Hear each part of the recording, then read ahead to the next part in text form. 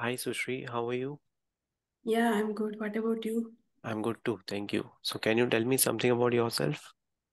Yeah, hi. My name is Susri. I have all total 5 years of experience in manual and automation testing. As part of manual, I have worked in functional testing, regression, and retesting, SIT testing. Mhm, And as part of automation, I have worked in Tosca automation tool. I have worked in Selenium in Catalan Studio tool, mhm, and I have knowledge of Java, Cucumber, and SQL and Selenium. Yeah, yeah. mhm, Also, I have worked in. I as part of bug tracking tool, we use Jira, mhm. and repository we use GitHub. Yeah, Okay. And what do you know about Agile? yeah. Agile. Yes. We are in a 2 week sprint. We are using Mhm, agile methodologies, and as we are getting the user stories, the very first thing is we should go all the requirements in user stories, and accordingly we'll be writing the test cases, test tips, mhm, test scenarios in Jira, and yeah, after that execute. We can do the execution. mhm. Okay. Now let's say if there are only two people in your team, right? Including you, Okay. and let's say other member is on leave. So how will you manage the work? Yeah. So in that case, we should see the priority, Mm-hmm, the complexity. And so while creating our test cases, we must have defined our test cases according to priority, mm-hmm, complexity. So we need to focus on those first accordingly. So first we should check the priority one mm-hmm, test cases, and what are the more complex test cases. Those will be executing first. And also we should check for bugs. If any bugs are fixed, those also we need to test first. So mm-hmm. yeah, accordingly, yeah, will work out. Okay, right. So you have experience in automation, right? Yes. Now I'm sharing my screen. So this is a real-time scenario. Okay. Is my screen visible? Yeah, yeah. Hmm. Okay. Now let's say whenever you launch one browser, so there are multiple browser windows getting popped up or or pop-ups are coming, right? Now Yeah, you there is a setting available in the browser that you can turn off the pop-up, but as a part of testing, you need this pop-ups to be available, right? So yeah. sometimes we have to allow these pop-ups and sometimes multiple windows will come. So how will you automate them? Pop-ups, I think it will come under iframes, Mm-hmm. or are these alerts? Are these alerts or iframes? No, iframes will not be there. So iframes and frames are something in which you will have to Okay. get the count of those windows and you will have to switch to them, right? Okay. So Yeah, these will these come are under the, alerts. yeah, these are pop-ups, alert kind Alert. of messages you Alert. can. Hmm. So alerts we can accept the alert, either we can accept or we can dismiss. Mm-hmm. With yeah. Okay. And what method will you use to We automate can them? use switch to dot alert, driver dot switch to dot alert, Mm-hmm. Okay. So, dot accept, dot dismiss. mm-hmm. Right. Yeah. Okay. So driver dot switch to dot alert, right? Yeah.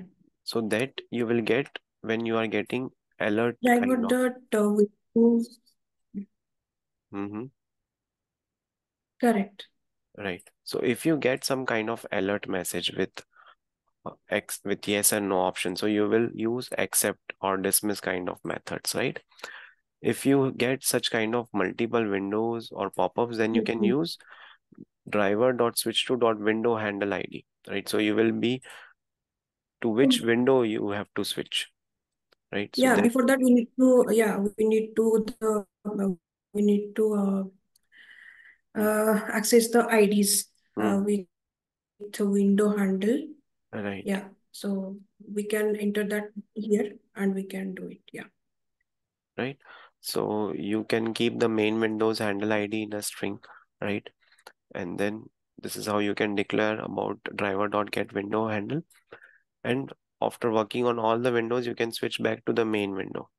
Dot window in the bracket you can mention as main tab. Okay, so that's how you can automate these window-based scenarios. Yeah, these we perform mainly if we have two tabs, more than one tabs, in Yeah, that yeah, more than one. more than one pop-ups, more than one windows. And Correct. then, That. okay, now let's go to the next scenario. So assume my screen is visible, right? Yes. Yeah, assume you have Naukri.com portal. Okay. And what you have to do is you have to upload 10 resumes, or you can say CVs of 10 different profiles, right? All those profiles data is mentioned in an Excel file. So there are separate columns like names, file names are there, right? Then employee IDs are there, right? So how will you automate this scenario?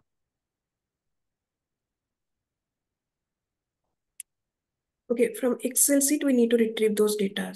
Yes, yes. Hmm. What will be your approach? This is an automation based question, right? Yeah, as per my knowledge, we can use Apache POI. Yeah, perfect, perfect. That's a good thought process. You'll use Apache POI. What else? Yeah, in form.xml, we can define those dependencies and we can use these. We can retrieve names, file names, columns, rows. We Mm, can do. And Cucumber, I think using Cucumber also we can do. I never tried, but I think mm, we can do using Cucumber. okay. Why do you need Cucumber in this scenario? Um,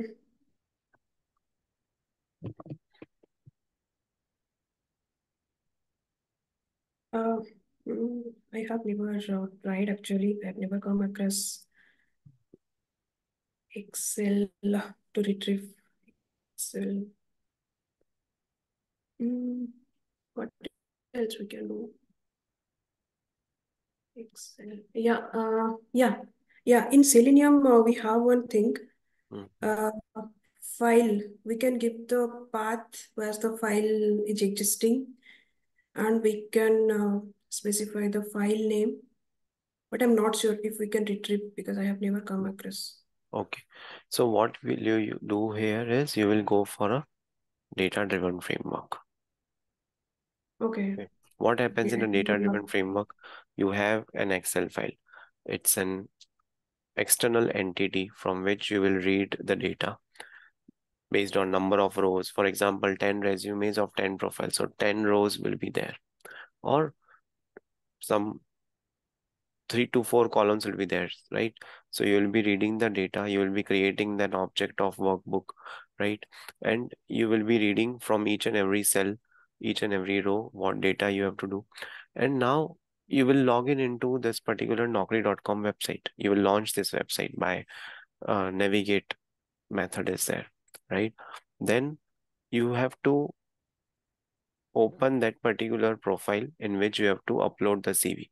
Now, whenever you are uploading a CV, again, you will get some kind of a pop-up option with yes or no, right? But that will Okay. be a Windows-based pop-up, right? So how do you handle Windows-based pop-ups? So in order to automate Windows-based pop-ups, either you can go for Seculi, or you can go for PowerShell scripting, or you can Yeah. go for robot keys, right? Okay. Okay. Which can click on yes or no, right? Yeah.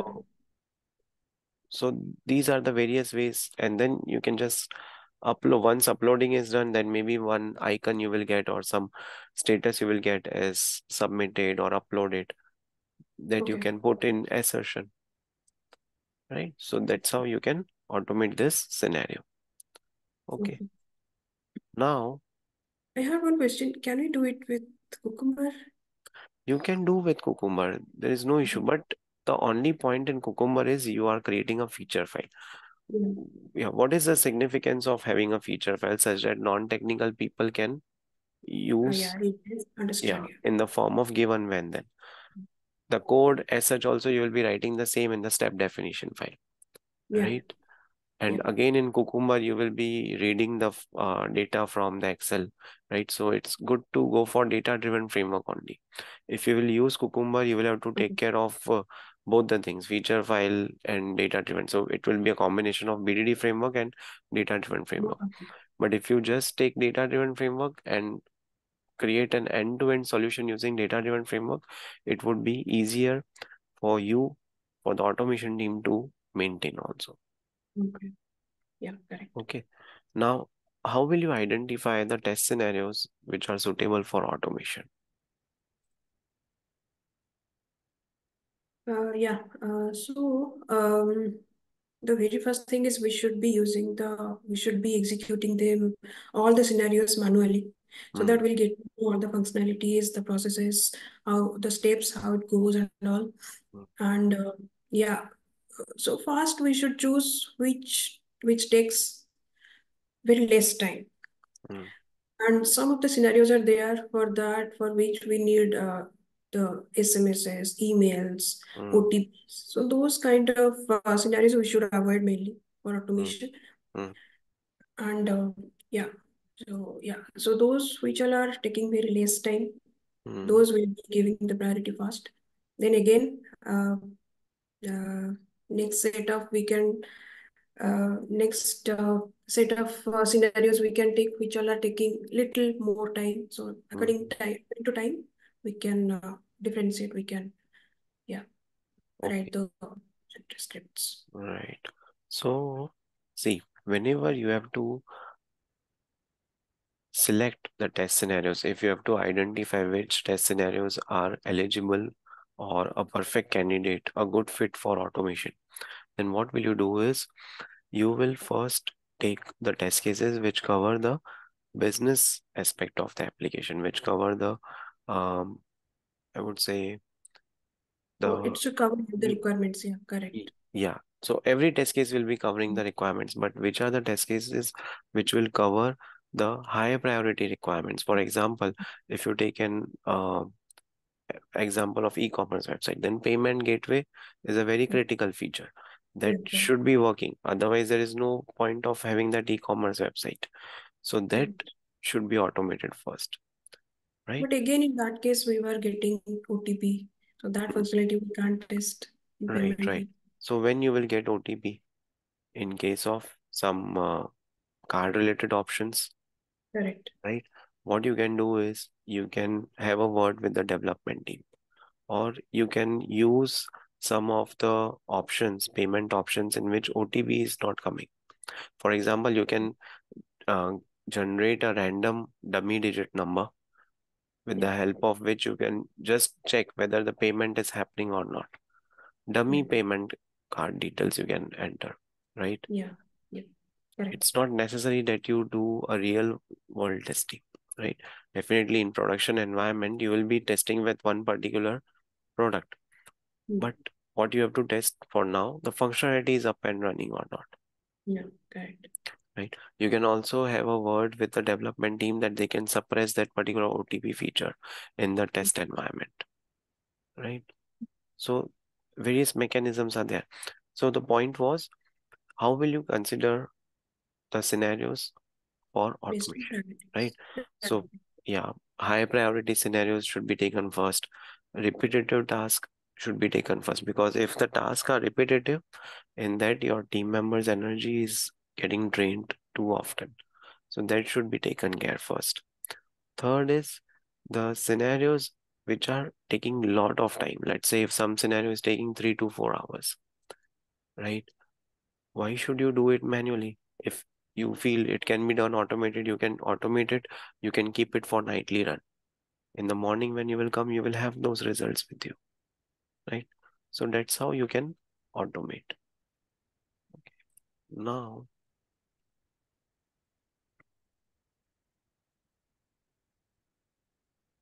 hmm,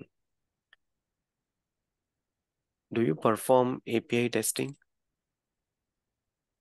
Yeah, I have used Postman. Mm-hmm. Okay. So which are the different assertions that you are using in Postman?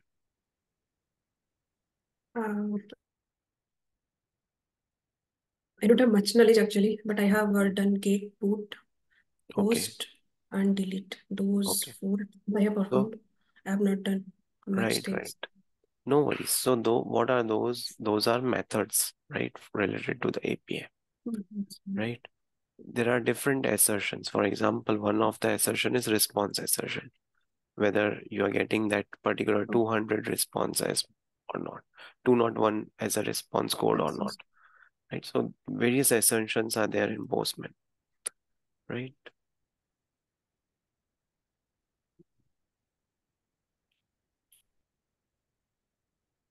Okay. What is the difference between smoke and sanity testing? Smoke, as far as I know, developers perform. Sanity testers perform. Smoke, once a build is uh, formed, so the developers will be doing the smoke testing. Mhm, Uh, I mean, the full functionality is developed, so they will do the smoke testing based on the some little parts of uh, the functionality they will test. They won't test the whole thing. So after they perform the smoke testing, it will come to testers as sanity. mhm, So again, we'll be creating sanity scenarios and we'll be testing again the main functionalities, not like the whole functionality. We'll be taking the main as in priorities, which all mhm, are uh, priority wise the main functionality. Those will be testing as part of sanity. mhm, So after the sanity is executed, then we'll be giving green signal to the uh, developers so that mhm. they Okay. can use the environment. Yeah. So what is smoke testing? So smoke testing is a high level testing that you will perform, Correct. right? High level. Yeah. Whether the build is good to go for further testing or not. What is sanity level of testing? So in sanity testing, you will perform deep level of testing, in which you will be testing various cases, various functionality, various features, right? So smoke testing is again shallow testing, while sanity testing is a deep level of testing. Every time, whenever you get a build, you will be starting with the smoke testing. Okay. So now let's come to this scenario. Hmm, just a second.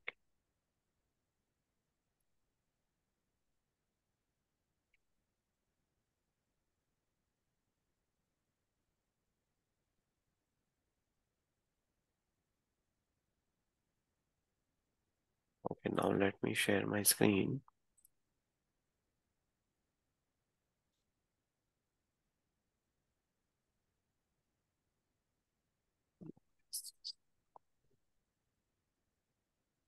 Just a second.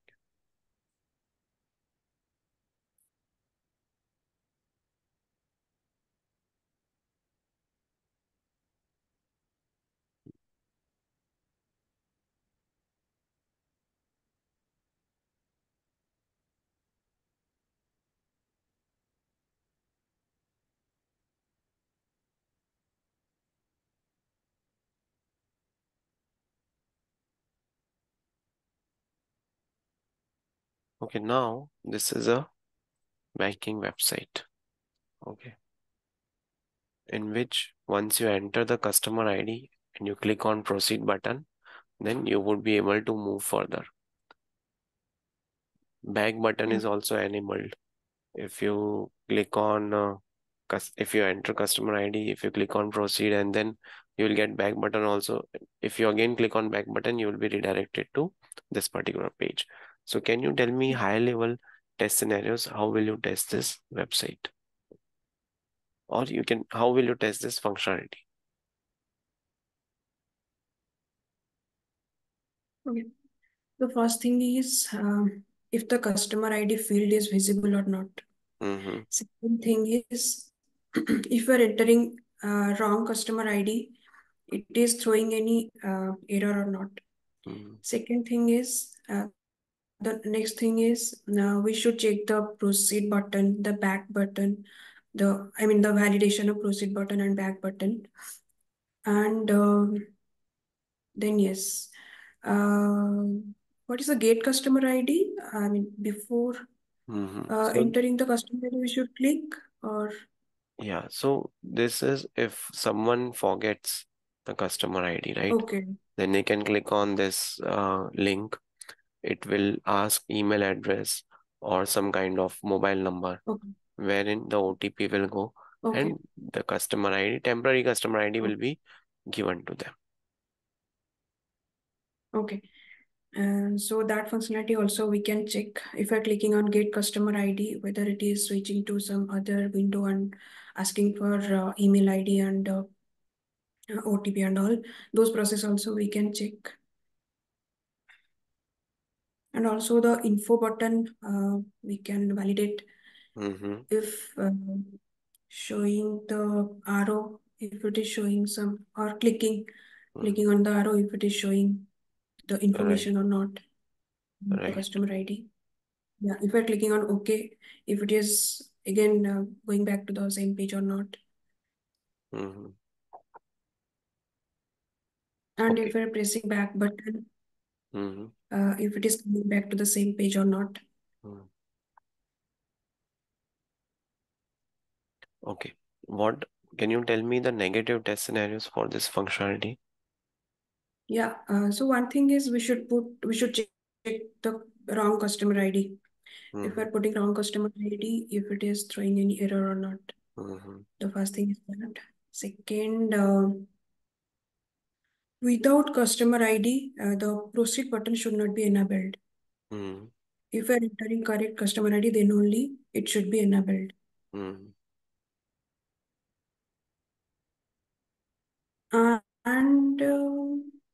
And if we're entering wrong customer ID and the proceed button is enabled, and if we're clicking on that, if it is wrong, customer ID is wrong, it should throw an error. That also we can check. Right. So you will check with an invalid customer ID. You will check with a customer ID which is not active. You will check with Yeah, uh, customer ID which has got expired. You will check with yeah. Also customer ID should be in number format. We can check with characters, alphabets, mm, symbols. With those also we can verify. Yeah. mhm. Okay. Okay. Do you perform non-functional testing? No, I never. Okay. Okay. What do you know about regression testing? Regression, we perform mainly after the bug fixing is done by the developers. Mm-hmm. So the one cycle of execution will be done. Mm, All the bugs will be fixed. So after that, we'll be performing the regression testing. I mean, the whole functionality will be testing again to check whether after the bug fixing, any other functionalities are impacted or not. correct. Correct. How will you handle risk in your project?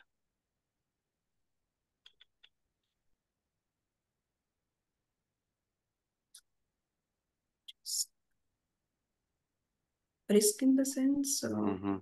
from Risk in the sense, let's say, if some user story is assigned to you for testing, okay, okay, and while you have given estimation as 7 days, okay, now it has been 2 days has passed already out of 7 days, but still you have not got that particular release or that particular functionality to test.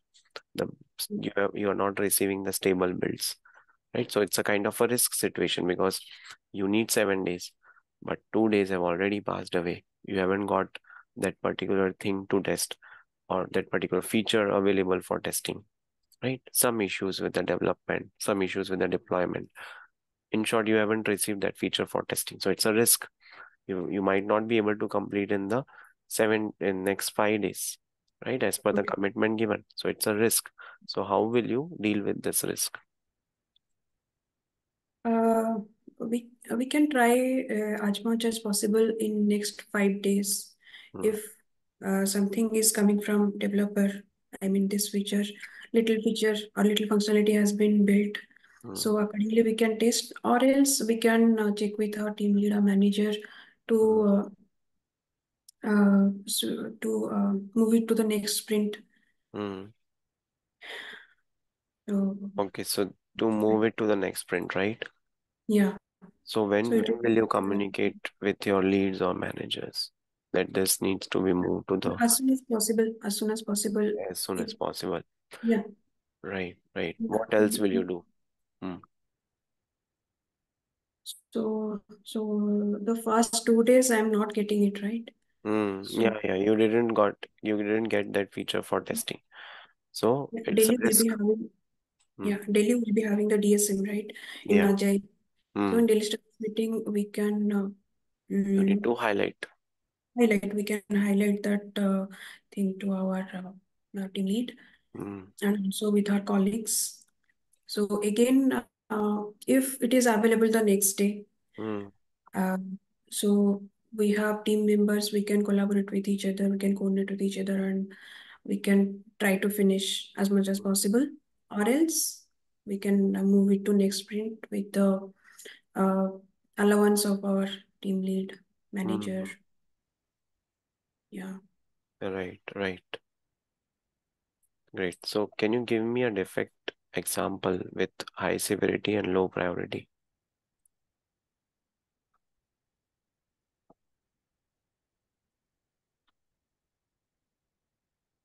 I see.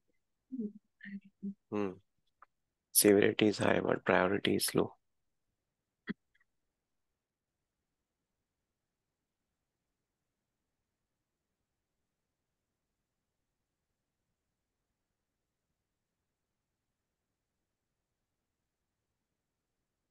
Okay. If any login page, we're entering username, password, Hmm. and it is getting logged in, Hmm. but the page is not showing according to according to the user story, according to the requirement.